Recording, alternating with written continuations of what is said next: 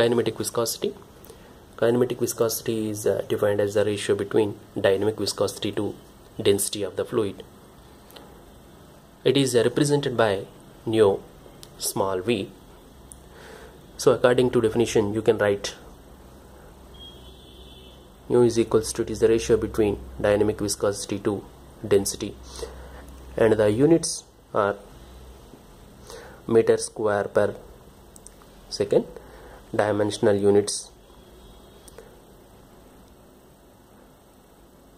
are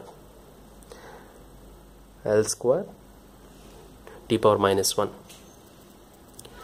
CGS units centimeter square per second. 1 centimeter square per second is equals to 1 stoke. So stoke is the unit of kinematic viscosity in CGS system. So 1 centistoke is equals to 1 by 100 stoke. So the dynamic viscosity units are in SI system Pascal seconds,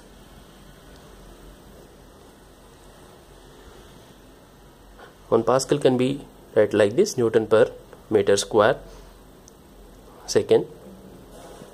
In MKS system, kg second per meter. In CGS system, gram second per centimeter. We can write 1 gram second per centimeter as 1 poise.